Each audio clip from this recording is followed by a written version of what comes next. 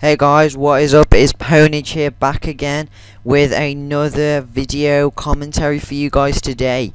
We got something a bit different today. As you can probably tell from the title, it will say a 2v2 game battles match. Yes, me and Alex Reactionzz have started a doubles GB team. We've been wanting to do this for a while, and now we feel like we're good enough. This is the first one we played, and it was against some French people, I think. But we were playing Pwnage variant, which is, it basically takes a lot of stuff out of the game. I really haven't got the time to explain it all. But yeah, it takes a lot of stuff out of the game that you can't use, and leaves just basically a stripped down version of Black Ops or any game when you're playing first person shooters. It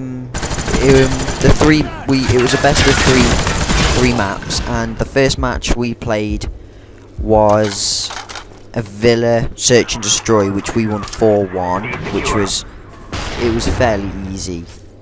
But we could have improved our game, because I think we got quite lucky sometimes. But then the second game was a Summit domination, and in this one you have to play two halves, and this is the first half we played, and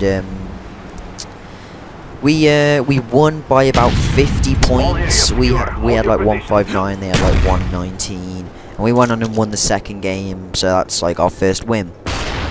No, because there's two sides to domination. We won the second half as well, which means that we won the whole shindig. We won the whole game, and it was beautiful. I was quite happy with the final result, because it was our first GB game.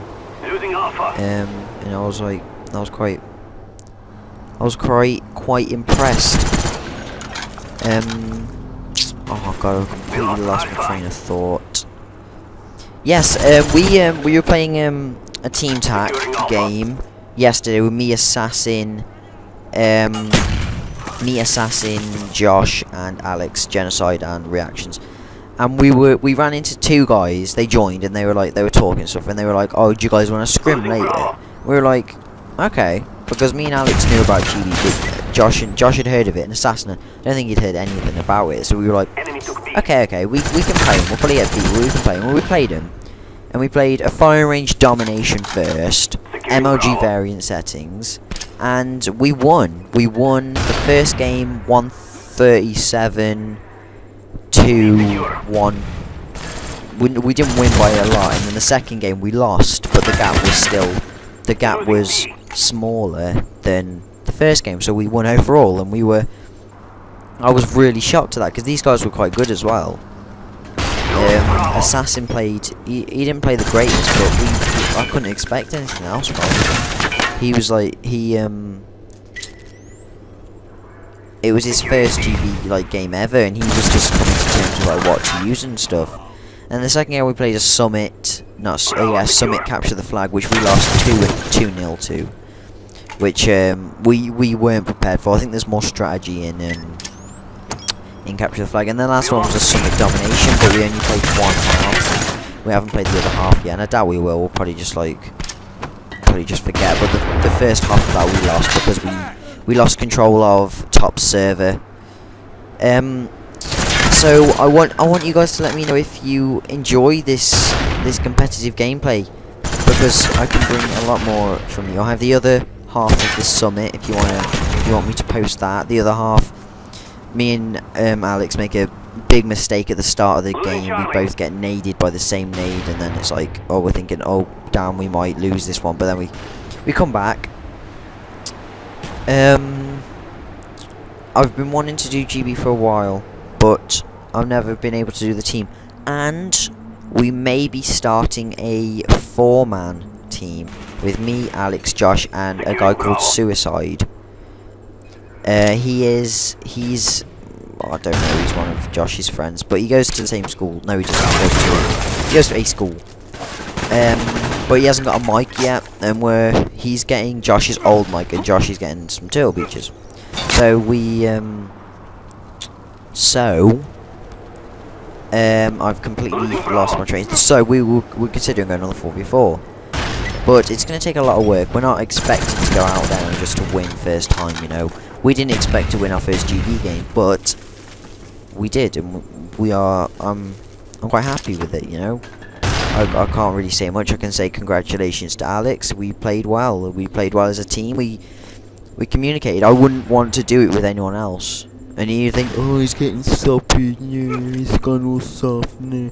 No, I'm not. It's just because he's my brother, so we get on really well. We can, like, I know how he plays, and he knows how I play.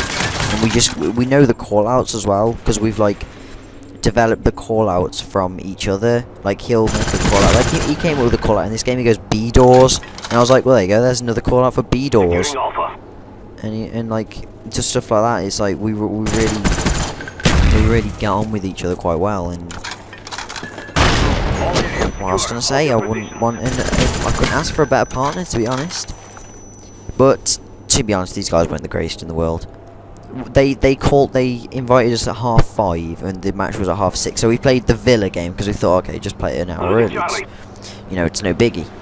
But then we played the Villa game, and then they were like, oh no, it's 6:30. This was just a warm-up, and we were kind of like, what?